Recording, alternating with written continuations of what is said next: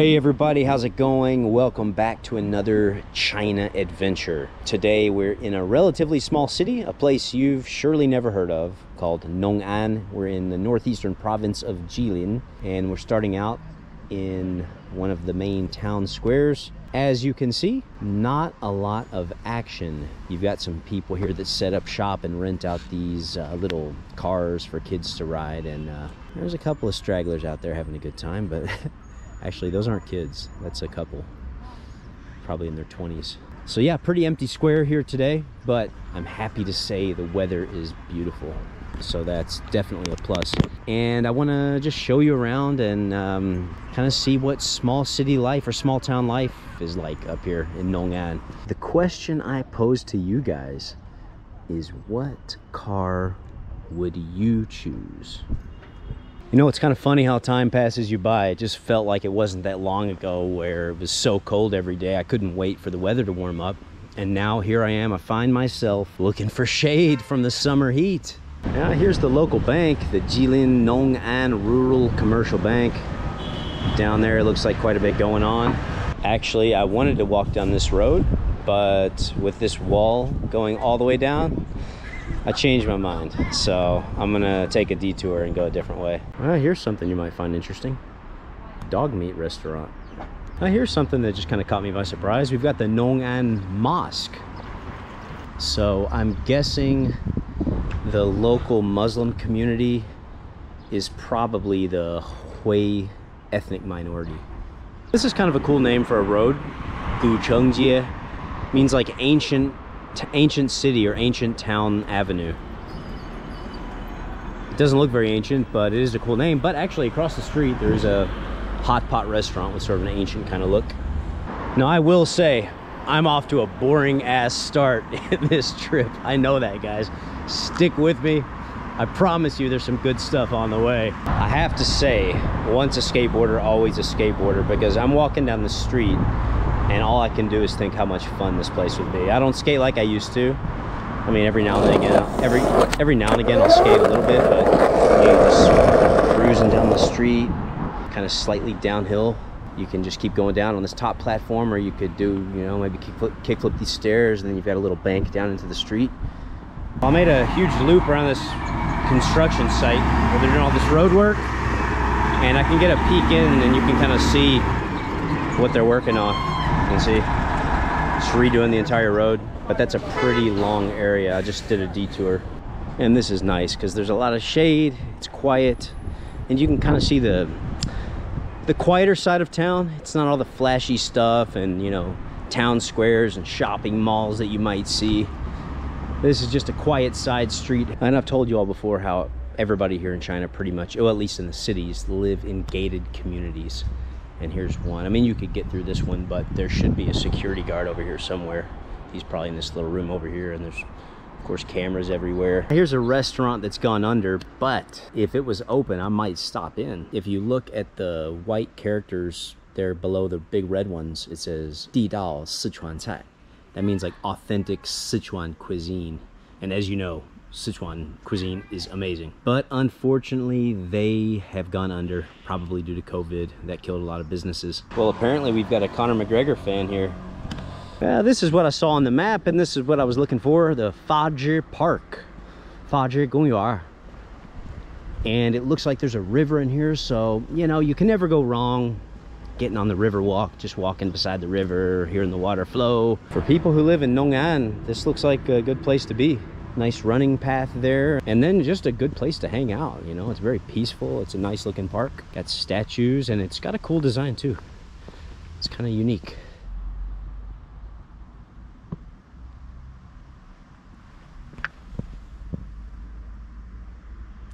Yeah, you see what I'm saying, guys? You just can't go wrong with this. Beautiful sunny day, blue sky. It's always peaceful. Good time to just walk. Especially today, there's so few people out. But yeah, this is a nice park, I've got to say. I definitely like it. There's this nice old guy on the bike. I just asked him about a couple places here in town, and he was kind of surprised to see me, but he was very friendly, and he told me You gave me the answers to my questions, so I'm gonna take you guys there pretty soon. It's kind of cool to see those lily pads.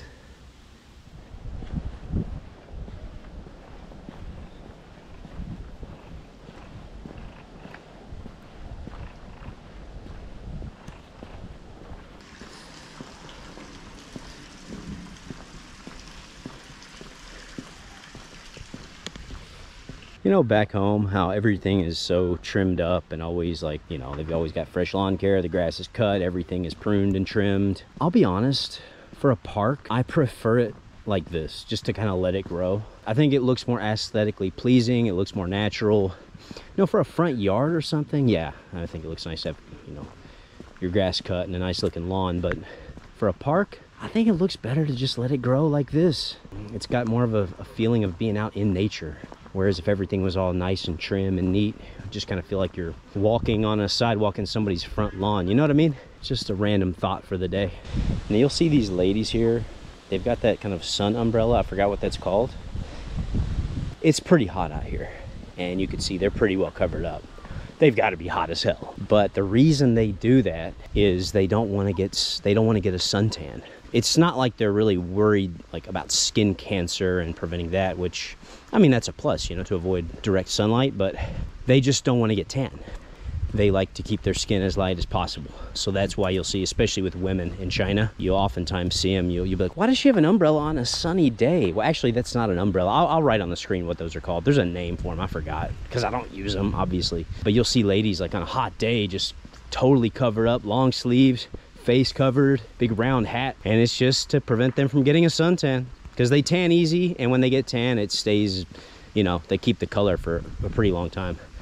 I'm kind of jealous. I wish I could do that, because whenever I get a tan, it seems like within just a few days it's gone. Well, this is it. This is the end of the park. We're gonna get up on this road. You can see down here you got a guy doing some fishing, a couple guys doing some fishing. Look where I ended up. No man's land.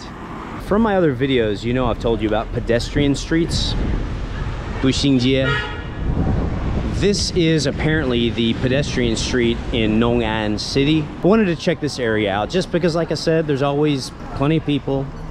It's lively. They're selling their goods. They got down on his luck there, homeless guy. Selling their goods. There's tons of little restaurants. I mean, just these people here. They're selling. They probably have great business right now, selling sausages and other random things. I say this in all my videos. If you go to a city and you don't know what to do, it's always best to stop over at Buxingjie and kind of get your bearings and kind of get a feel for the town. And it's always easy to meet some locals, and you can kind of ask them, you know, what they recommend, if there's any good restaurants, if there's anything fun to do in town. It's a great starting point. Somebody selling pets, cats, dogs, rabbit. The rabbit looks dead, unfortunately. Hopefully it's still breathing, but I really don't know. You'll see this a lot, these people selling these little multicolored chiclets. It's kind of sad in a way, because, well, first of all, they've been dyed, you know, different colors, which can be good for them. And you know, when people buy these, you know they're not going to last that long. Probably a parent buys it for the kid. The kid slaps the bag against the wall to play with it, and then the bird's dead, you know. But it is sort of interesting to see, although it is slightly depressing. It's this guy selling them here, and it's got another one there. I've had quite a few people greet me and say hello and be very friendly, which is always nice. Nice to feel welcome in an area. So I appreciate that. So you can see more of those chiclets there, all different colors. So 5 yuan, so that's less than $1 for one. Cherries, lychee, grapes. Wow, look at these. Somebody selling turtles over here. 这个大的多少钱？20，小的10块。哦，真可爱的。So I thought that street there was the actual walking street. It's not. It's not the pedestrian street, because, ta-da, this is it. That's just the lead up to it. But to be honest with you, there's a lot more going on that street than there is the pedestrian street. But over here, you've got all these different food stalls. Over here, you've got these, again, these half-developed, I forgot what they're called, but in Chinese, it's maodan. kind of half-developed eggs. And this lady, she saw me, she put on her mask. She didn't do that when she saw the locals, but she did it when she saw me. It's just something you got to get used to here. There are some people that are still afraid of non-Chinese, unfortunately. This is the beginning of the pedestrian street area. Just a bunch of snacks and knickknacks. Oh, I just smelled some stinky tofu. Oh, that stuff kills me. Oh, there it is. I knew I smelled it. This is chou tofu, or stinky tofu. And it sure has a stench. Oh, here you can get a closer look at those Nong'an partially developed embryos. See a leg on that one, and the fur, the feathers growing. It's wild. Sausages, some more sausages, cooked on rocks. That's interesting. So this is technically the pedestrian street. And as you can see, all the action's kind of back that way. But let's just walk through here, see what kind of stores and shops they've got. Erka, Chinese sporting good line, like Antai is another one. They make shoes and sports clothes and all that. Up ahead, you see Chowdan, fake Michael Jordan shop. A little quaint little walking street. If you saw my recent Shenyang video where I showed you Zhongjie, that's a serious walking street. Huge, nice. But this is, you know, this is a small town version. So in the big cities, they've got them, and in the small towns, they've got them. They're just a little different. But they're always a good place to go and talk to some locals, get a feel for the town, ask any questions that you have. I just intentionally took a wrong turn and I ended up back in this little courtyard. But look off in the distance, there's a pagoda and it looks pretty damn old. So I'm definitely headed that way. So here's a makeshift parking lot, or an actual parking lot that has been used excessively. And just imagine if you were this car. You ain't getting out. Again, I'm intentionally taking a wrong turn. Don't know where this leads, but let's check it out.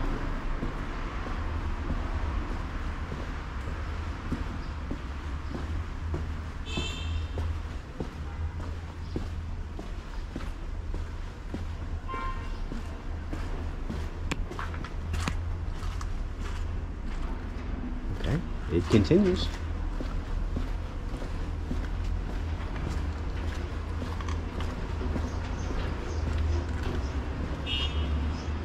And from here, we've got to go up. I'll go up a little bit. I don't want to, you know, get right up on somebody's like balcony or something. So if I'm encroaching on anybody's space, I'll just turn around. But this looks like fair play. Got some roof access. Growing some plants up here. That's kind of cool. I'm gonna get out of here though, because I'm kind of close to people's homes, and you know, they're not going to see a lot of Westerners out here. So I don't want anybody to get spooked or feel uncomfortable. Try to be considerate. But that was pretty cool. Oh, here you go. You got these set up to they've got rat poison. Kill off the rats. Now this is one thing I've got to say that I like about China a lot, or any country with like a long culture or ancient history. You're just walking down the road and just suddenly you see something like this.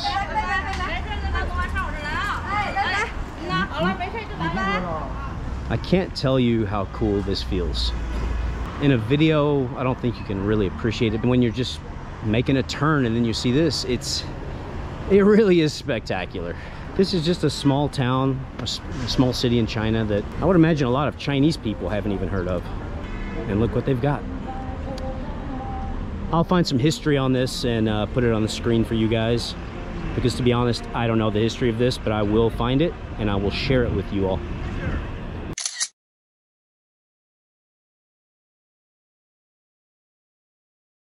Now, I've seen some interesting business names in the past, but I've got to say, this drugstore wins the award.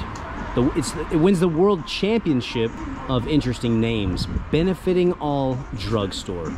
Well, we're getting near the train station now, and as I've told you before, you'll start seeing a bunch of these little luguan, or little like motels, or little travelers hotels. These things are super cheap, usually just a few dollars a night, a few dollars US, that is. even cheap for the locals, but Westerners or non-Chinese absolutely will not be allowed to stay here. Why? Well, can't really explain why exactly, but I can explain how we will be refused, because they'll say, do you have a Chinese ID card? Well, as a non-Chinese, do you actually think we're gonna have a Chinese ID card? The answer is no. Passport will not work. A Chinese visa will not work. You must have a Chinese ID card, which you will not have. Here's another thing that you may not realize, but donkey meat is pretty common up, well, at least here in the northeast of China. It says right here, a donkey meat restaurant. We're right here at the station, Nong'an Town. I'm gonna walk over there, take a closer look at it, see what's going on. Well, I didn't want to make the guy feel uncomfortable by putting his picture on video, but there's a little shop over here by the station. Guy, middle-aged guy, saw me walking past, asked me where I'm from, told him where I'm from. Gave me a big smile, super friendly, told me to get some water because it's hot. So I was like, okay, how much is a bottle? And he said, I'll just take one. I was like, no, I can't do that. He insisted, so finally I conceded, and he gave me a free ice cold water, and that was so nice. I mean, this would have been 2 kwai, so like 35 cents. But just the fact that he offered it for free is so nice. I mean, you do still run into that kind of kindness sometimes, but you know, you've got to put off friendly vibes too. And you know, usually with me, when I'm walking past, I'll greet locals, I'll smile at them, I'll ask them if they've had lunch. It's a common question in China. Have you eaten? It's a common greeting. It's guaranteed to get a smile out of the locals. If you give off friendly vibes, you'll get some back. And this guy was so nice. I mean, what can you say? So from the station, if you look out, this is what you'll see. This is Nong'an Station. And there's a bus station here too. Got some kind of, what, a water tower or something. And then over here, you enter the station. I don't even think I can enter because I don't have a ticket. But we can at least take a look inside, you know? Just take a sneak peek. Oh, here's all the things you're not allowed to take.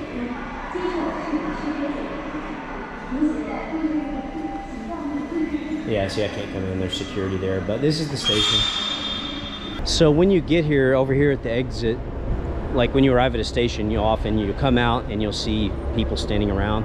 Well, some of the people here to greet people, you know, they're waiting for relatives or friends or business partners, but you'll also have like taxi drivers that are waiting to pick you up. And a lot of times, well, not a lot of times, I always avoid those guys just because I've had a few bad experiences. I always leave the station, and there's always like a legitimate taxi area you should go to.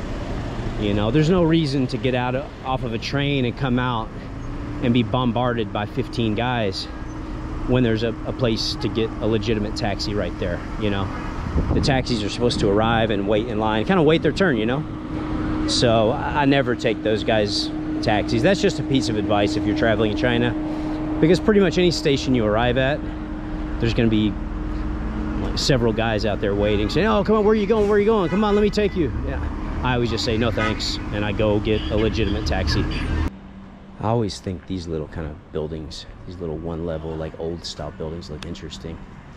They're very unique, and you'll still find them a lot, at least up here in the Northeast.